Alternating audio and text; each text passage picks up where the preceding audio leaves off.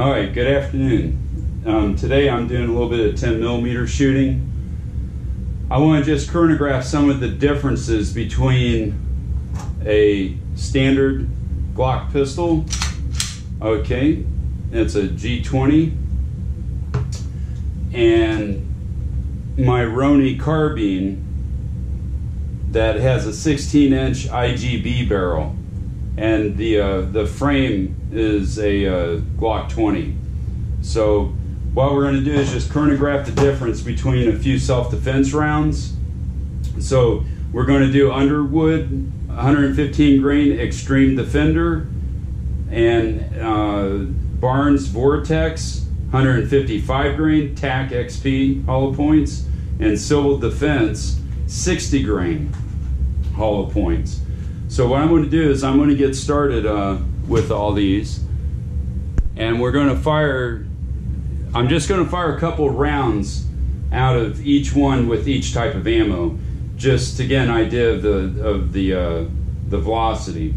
Later on I'll do a detailed video maybe on each type of ammunition, because I've got a 6-inch G40, I've got a 7-inch KKM barrel for it, then I've got a 9-inch Lone Wolf barrel, I've got a 10-inch IGB and a 16-inch IGB, and I'm going to do a detailed video on the velocity out of each one of those Lynx barrel with each type of ammunition.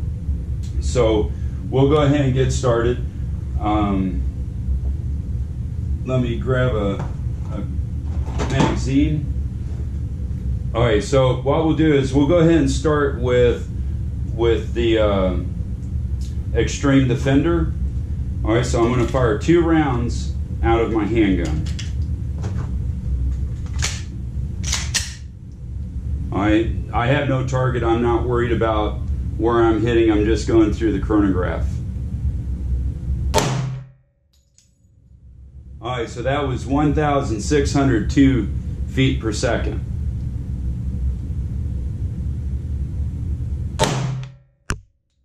Alright, that was 1,637 feet per second. Now we're going to fire those same rounds out of the carbine.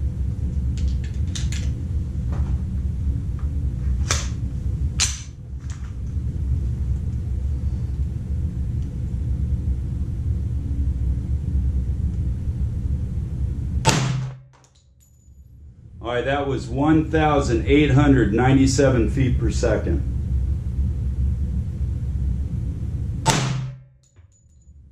That was 1,925 feet per second. Now we'll go to the Barnes VorTX. So 2 rounds out of the Glock 20. All right, that was 1,122 feet per second.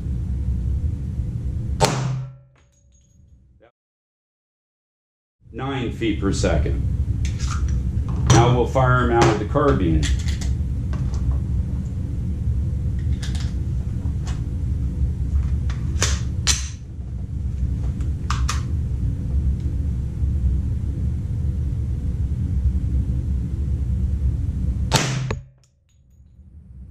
And I had a shooting error. All right, let me clear my shooting error. Okay, we're back. Let's try this again.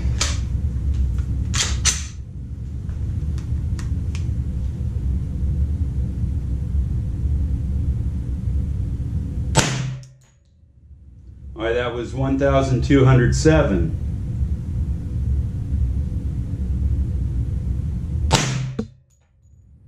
That was 1,197. Now we're going to do the Civil Defense through the Glock 20 pistol.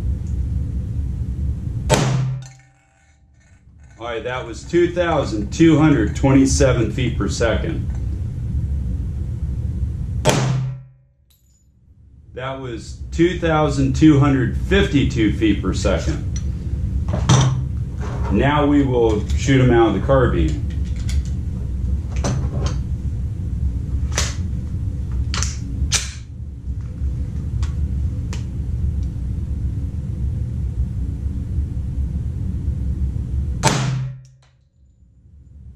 kind of had a shooting error.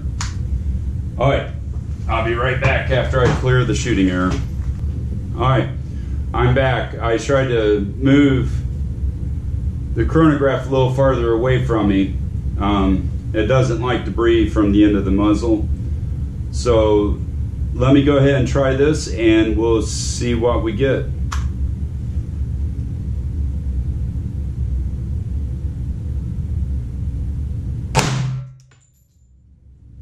All right, believe it or not, that was 2,806 feet per second.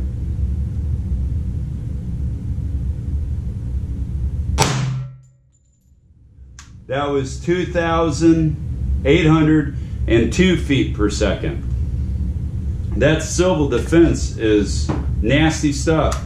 The only problem is, because of the ballistic coefficient, it dissipates its velocity very, very quickly over a distance. So, you know, that's the only problem with that. If it wasn't for that, that would be my ideal choice. The Xtreme Defender can hold its velocity for quite a distance. The Xtreme Defender doesn't do too bad keeping its velocity over a distance of like 100, 150 yards.